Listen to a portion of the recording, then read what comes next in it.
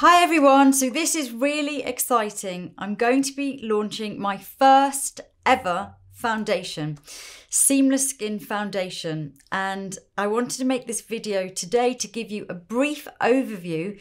I'm worried it's not going to be that brief because I'm trying to tell you as much about it as possible. So I am going to probably break this video down into sections and time codes so that if it does end up being really long, you're able to skip to different chapters. But I'll try and be as succinct as I possibly can. So this is my first ever foundation.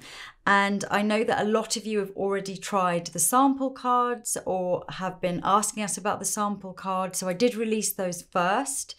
You know, my philosophy behind that is that you really need to try foundation before you buy it. And if you're in the UK or even in London, then my pop-up has now been open for about a week. So I've had lots of customers coming in and trying the foundation and being matched. But obviously, if you're not in the UK, you're not in London, then the sample cards are going to be a really invaluable tool because you're able to try the formula and to also try the shades. So that's the first thing that I really wanted to do. I know it's slightly back to front, not the way makeup companies normally work, but it's very true to who I am and very true to my philosophy. So yeah, what is my first foundation? Well, it's a classic foundation in that it's a medium coverage. It's very, very adjustable, that you can either dial it down or dial it up in terms of coverage. I'm going to show you all the different ways you can do that today in this video, but also you can slightly change the finish depending on what skincare you use underneath as well. So the finish of this foundation is not very dewy and it's not super matte. It's something right in the middle. It is a soft focus, I'd say, I guess soft satin, very skin-like finish. It's also self-setting, so you don't have to use powder. And I know that some people have messaged me saying, oh no, I wanted you to launch a glossy skin tint or a tinted moisturizer first. Well, I always do things, you know, the hard way, and launching foundation and creating a foundation from scratch, which is what I've done with this. And I'm going to explain how I came about this formula, is so much more difficult than doing a tinted moisturizer.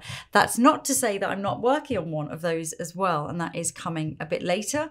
But for this, I just wanted to do just a really beautiful foundation. I'm a makeup artist, so in my daily job, I am trying to make people look great. People who not necessarily have perfect skin. Of course, I do a lot of editorials and I do use tinted moisturizers and glossy skin tints, but you know, very often for a certain effect. But for myself, and certainly for some of my clients, I like something with a little bit more coverage. So I wanted to start with something that was more of a true foundation, if that makes sense. So how did this come about? So this is the story behind it. This story started way back in about 2000 and I think 12 or 13. And I was doing a red carpet event, and a big one, very scary, huge. And I remember I was using a foundation which was the same as a foundation that I'd used before, but it was a new version of it. So it was a brand that I kind of trusted, and it was a foundation that I used quite a lot. And I sort of tested it out and everything seemed fine. Anyway, put the foundation on the person, and then she got her hair done, and it took about 30 minutes, I'd say, because makeup was looking beautiful. I was very happy. Hair was finished off. There was a bit of a fitting for clothes. The next time I looked, the colour had completely changed of the foundation. And this wasn't like oxidation. It wasn't classic oxidation, but I was really taken aback by it. And I was like, wow, and I couldn't change the makeup. I had to then kind of buff over it, tan up the body. And to be honest, the whole thing looked fine. Like, you'd never know. Everyone said she looked beautiful and it was great. But for me, it was the most stressful, most horrendous thing that ever happened. And it just got me thinking about a lot of the formulas that were launching at that time. And I was like, what is it with this? It's like, it's not classic oxidation, because it's not like it's it's not the difference between wet and dry foundation, which is like the difference between wet and dry paint. You know, wet paint has a lot of light reflection, so it looks lighter. Dry paint obviously looks deeper. If you've ever done paint swatches around your house, you know, when you're choosing colours, you'll know that. It wasn't that. And it wasn't also the classic oxidation that we've grown up sort of as makeup artists understanding. So it wasn't like gradually throughout the day it was becoming darker, or it was changing colour with the natural oils in the skin. So I kind of had a feeling I knew what it was, but I wasn't 100% sure. So I called up a friend of mine who was the president of the Cosmetic Scientists Society at the time.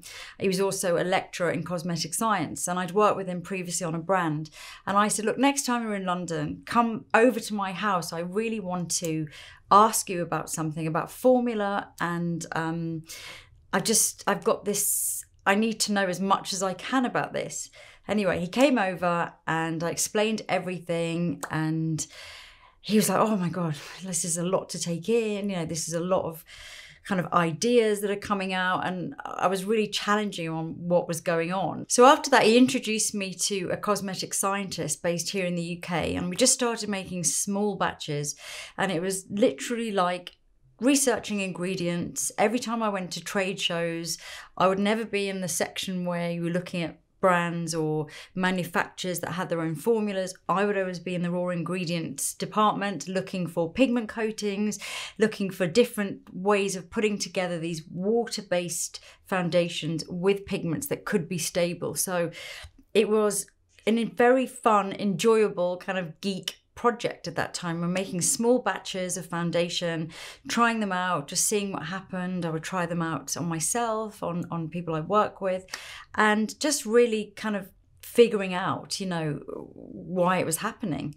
And I'd like to do that as well, because as a creative director over the years for lots and lots of brands, I mean, obviously the brands that we know about, and then I've also worked behind the scenes for lots of brands. So I'm always interested in formula and what's happening.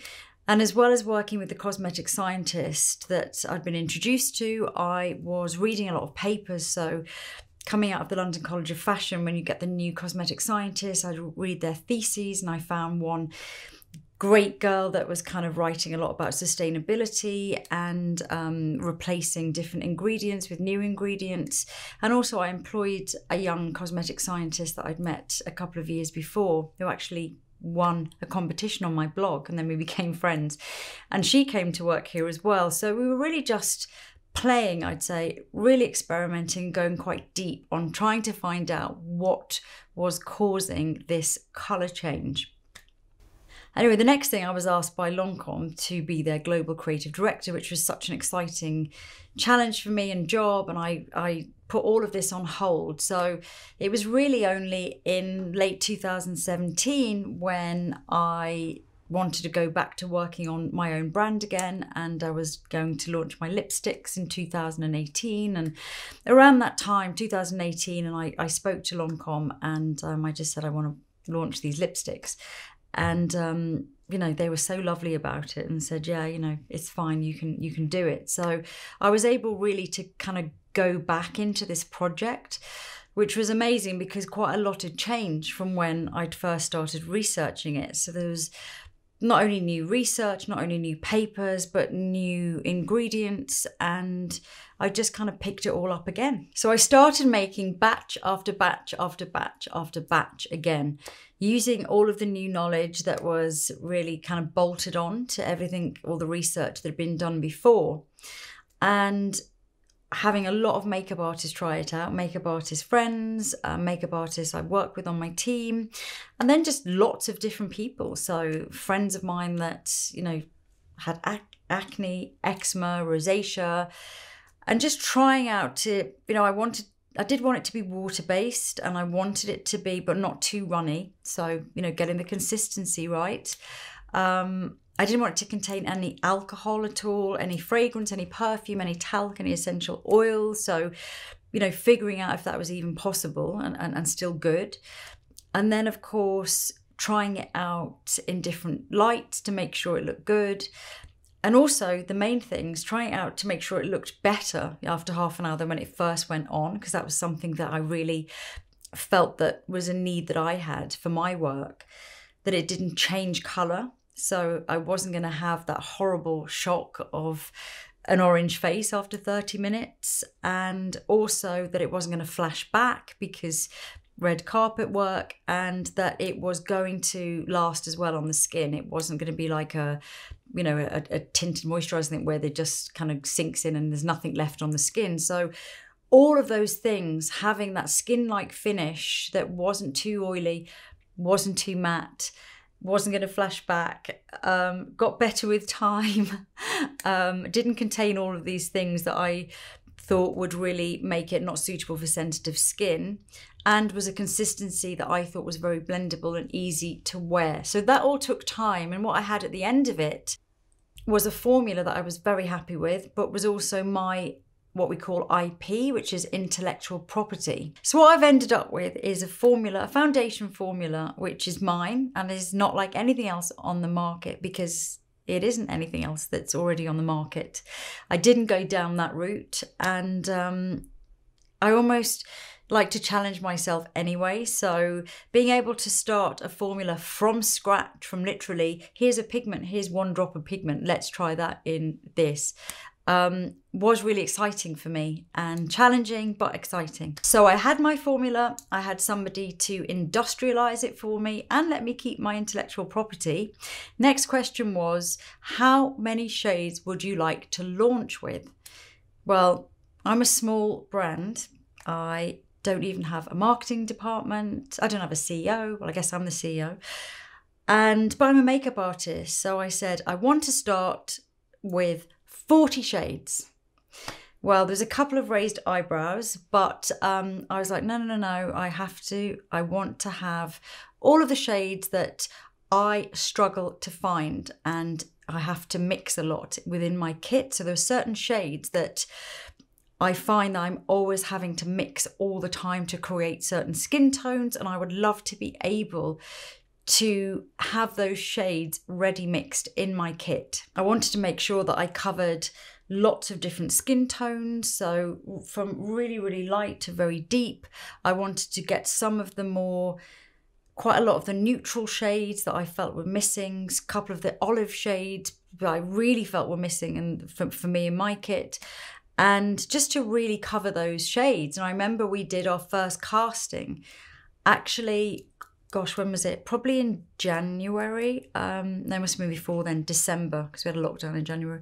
In December, and we had about 250 models come to my studio and throughout 3 days, and we were trying all the colours, and we found that the shades really worked on everyone. We could find a match for every model that walked in, and that was when I was like, okay, these are the shades I'm going to launch with, because I feel like I'm really kind of capturing a lot of different skin tones here, and I feel really comfortable about that.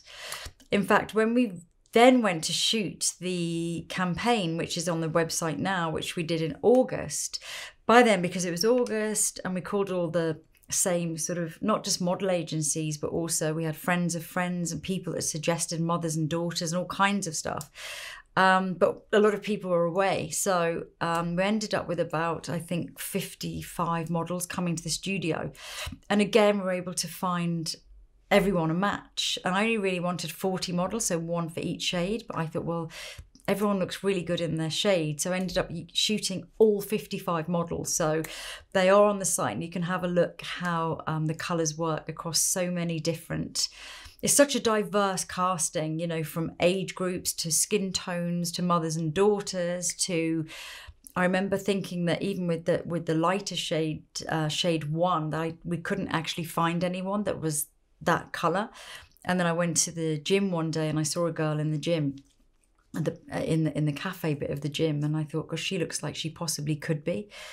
And I showed her the shade and everything. I said to come to my studio, and So that's how I found shade 1. I think one thing that's really important to say as well, because I've noticed this a lot in the communication that I've been getting, the emails I've been getting, is that if you are the lighter shade in a brand or the deeper shade in another brand, it doesn't mean to say you're going to be the deeper shade or the lighter shade in my brand, because it is a very wide selection of shades. So to give you an example, I have seen a lot of people ordering set 1, and people coming to the pop-up and saying, well, I ordered set 1 because I'm usually shade 1 or 2 in a brand. And then actually we're looking at thinking, you're shade 10 in this brand, or I'm shade 11, for example. So I've seen actually girls and women that are sort of my skin tone, and they say, I've just ordered set 1, 1, 2, 3, and shade 1, 2, 3, and 4. And I'm thinking that's much, much, much too light. And because it is a formula that is very soft focus and skin-like, and it does have that blurring effect, you don't want to be using a shade which is 7 shades too light.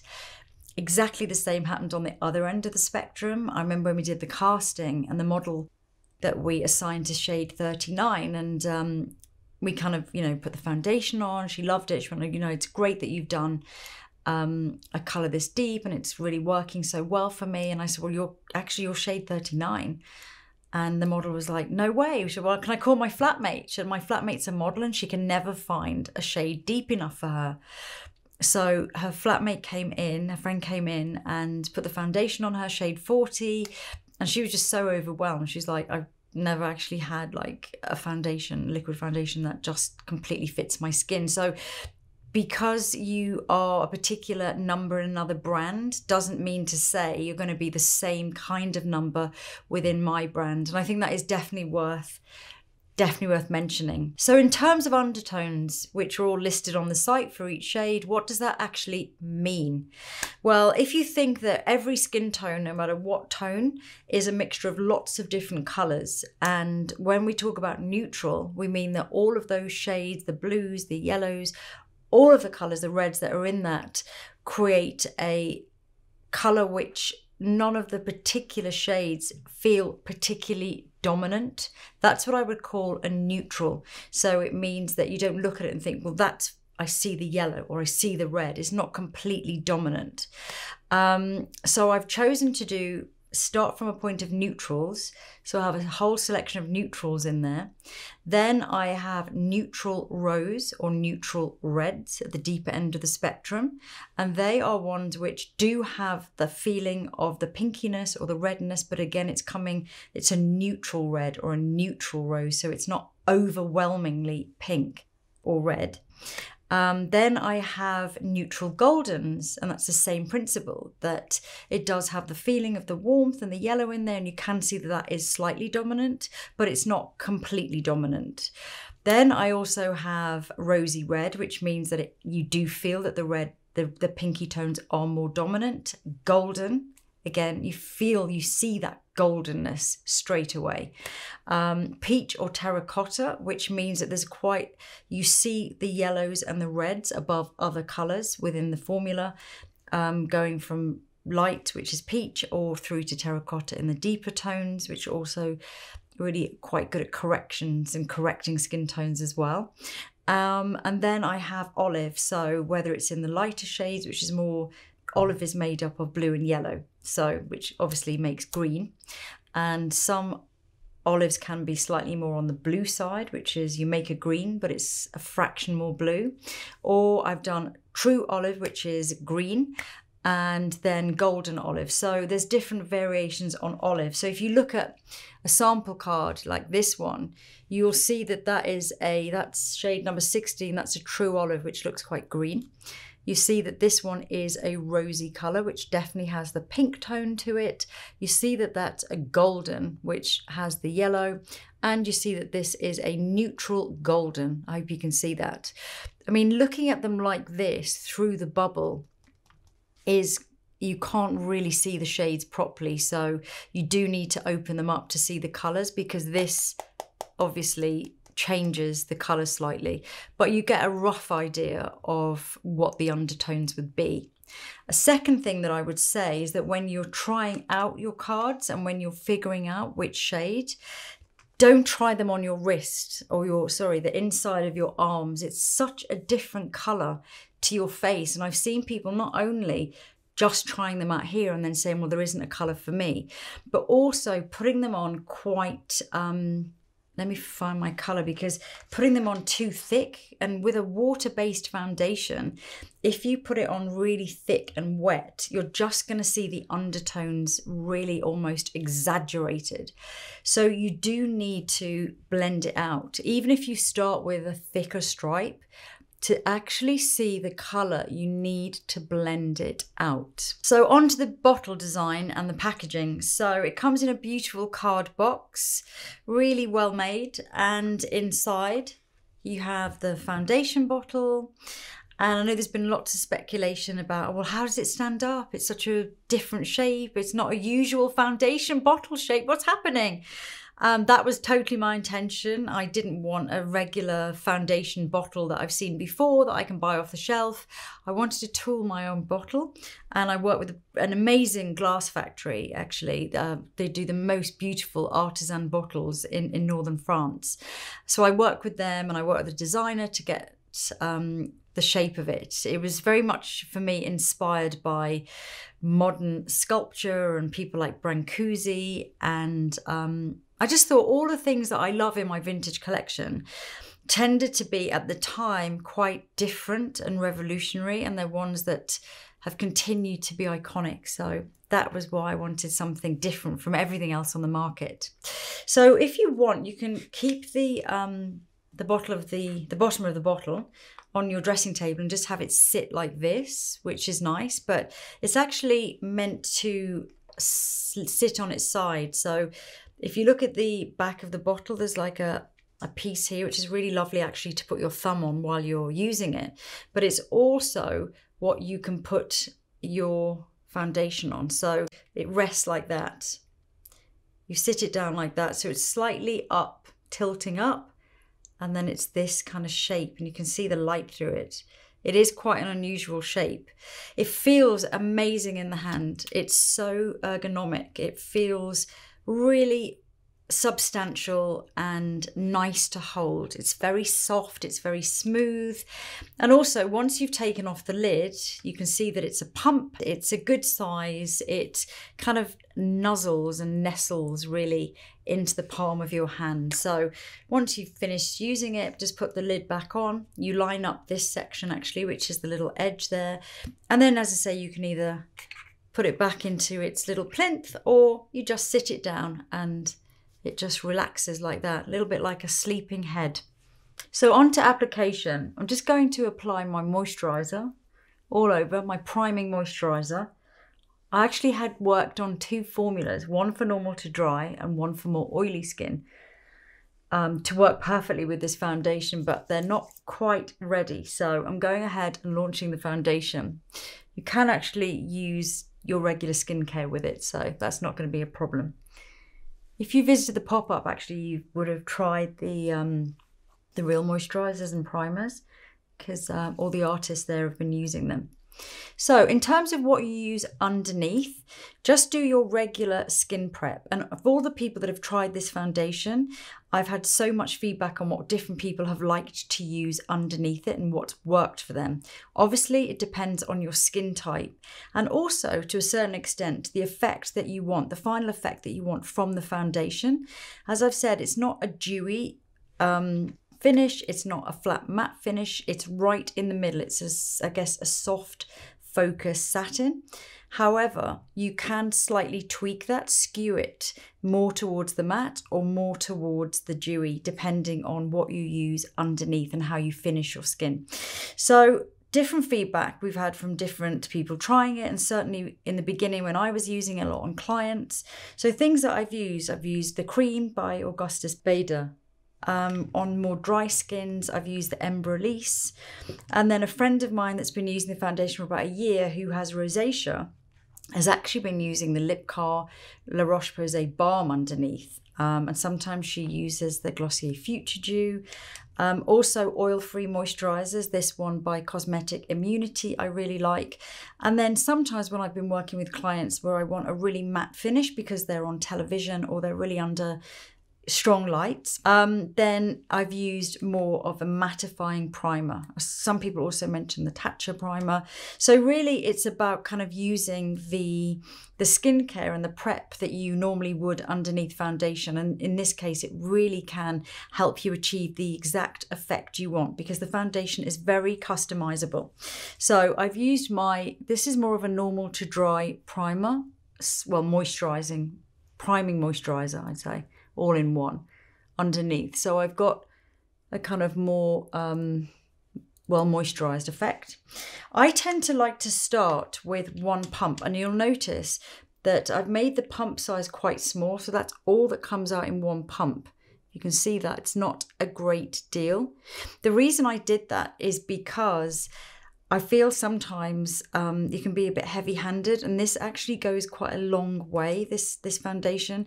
Obviously, if you want more of a full coverage effect, or a good medium coverage effect, you can just keep building. Personally, if I'm on an off day when I'm just maybe going to my studio or just going to do a makeup job, I will only use one pump. That's just my preference, and I often use it just with fingers. As I said before, this is shade 11, because shade 11 is my great colour for evening out that redness around my chin and nose, but also it really blends well with my neck.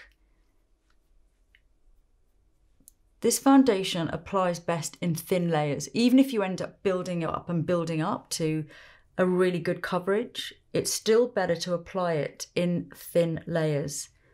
And it's really about smoothing onto the skin. So you want that kind of effect. Obviously you can do it with a brush as well. And I'm launching a flat brush, because personally I found that of all the brushes that I tried this with, I found that using a flat brush was just easier for me. And I had a lot of makeup artists trialing it out right at the beginning.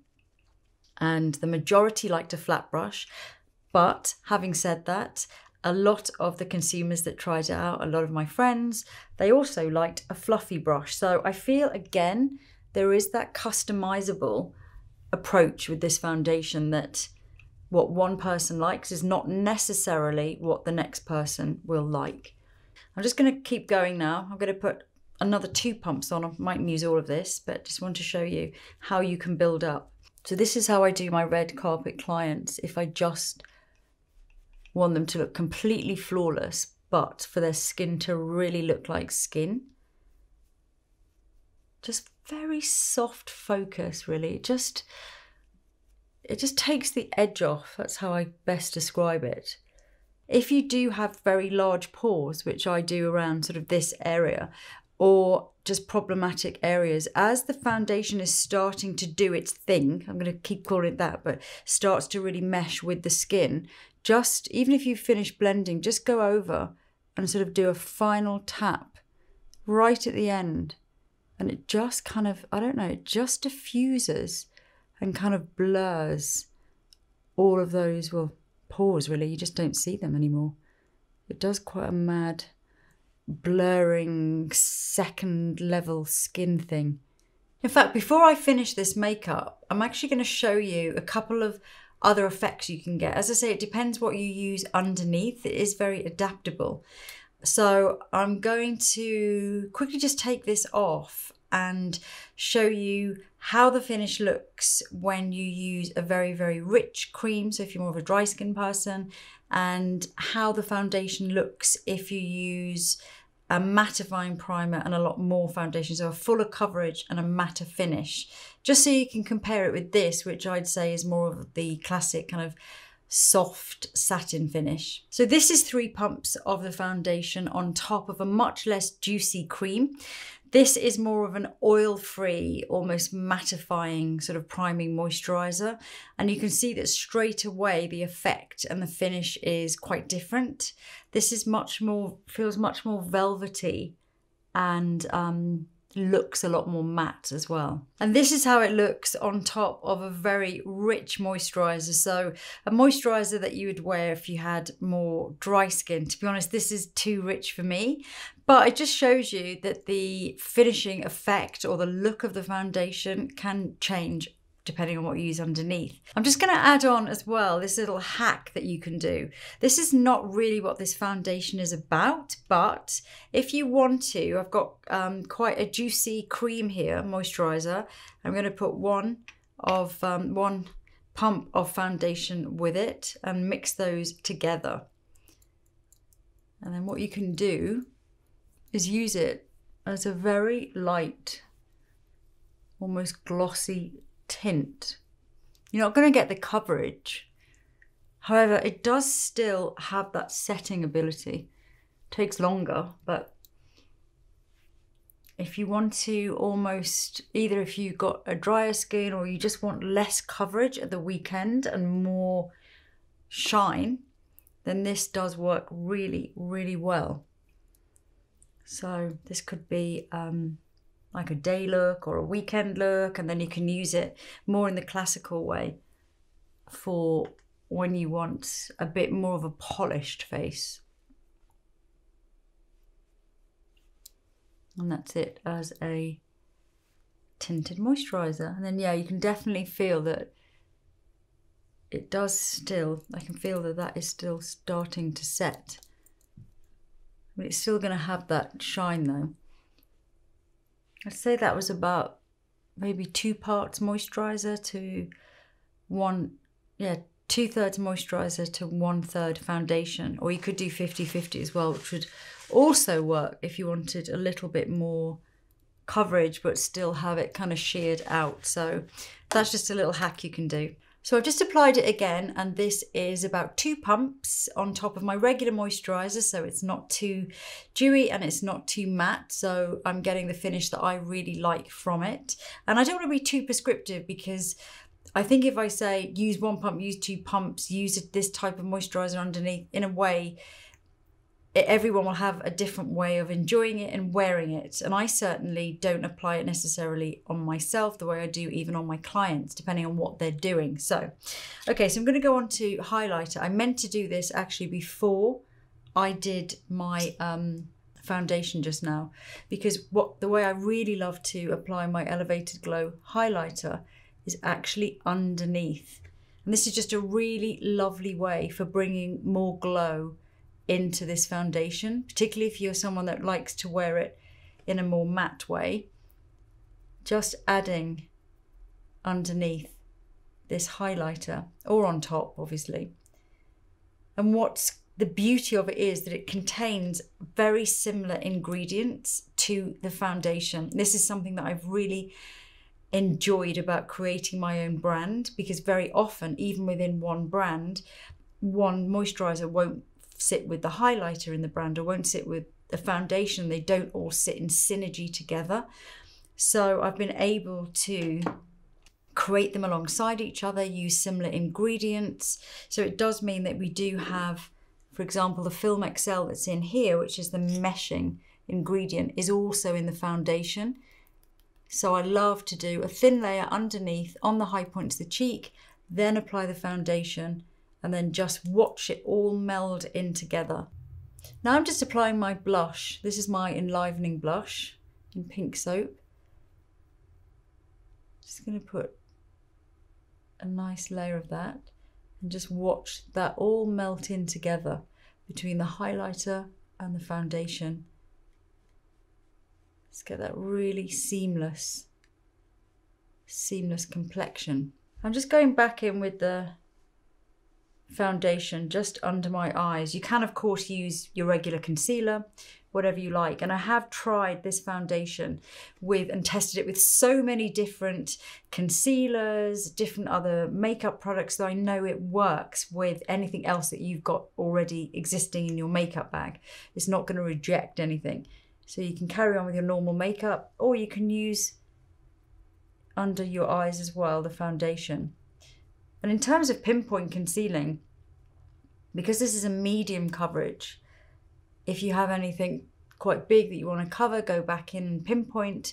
But I am finding that because it is so blurring and so soft focus, that a lot of what I would normally do pinpoint concealing on is just blurred out. So I'm not really seeing it as much. I'm doing quite a lot less of that. So in terms of powder with this foundation, it is self-setting. So it really depends on your skin type and the effect that you want to create.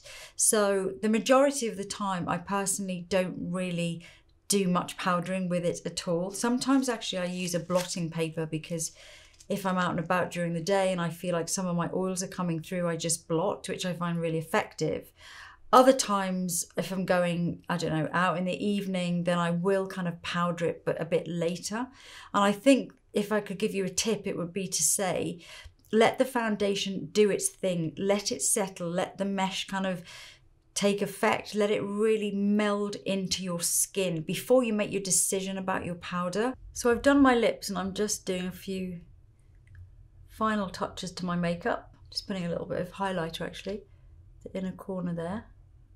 My eyes, touch on the top lip.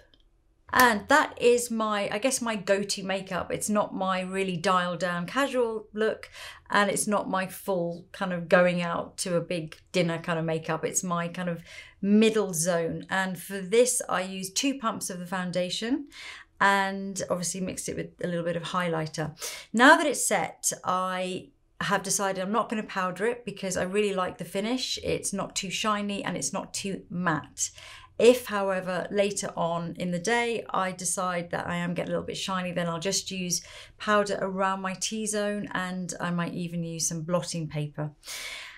I can't believe it's coming out. It's actually going to be available. This has been such a labour of love, and I know that so many of you have already tried the sample packs and you've already messaged me to say, I've got my match, when is it going to be coming out? So you'll now be able to get your full size bottle. And for those of you that haven't actually tried a sample yet, then please go to my website and order a card. If you need help or deciding which card to order or which cards to order, then please do send us an email on support@lisaeldridge.com, or you can DM me and we will be able to advise you which card to get. When you get the card, you can scan the back of it and it has a QR code and it links to a private tutorial with me where I will really help you to figure out which of those shades is going to give you that seamless colour match. Or if you are in London at the moment, I do have my pop-up studio going on in Covent Garden. So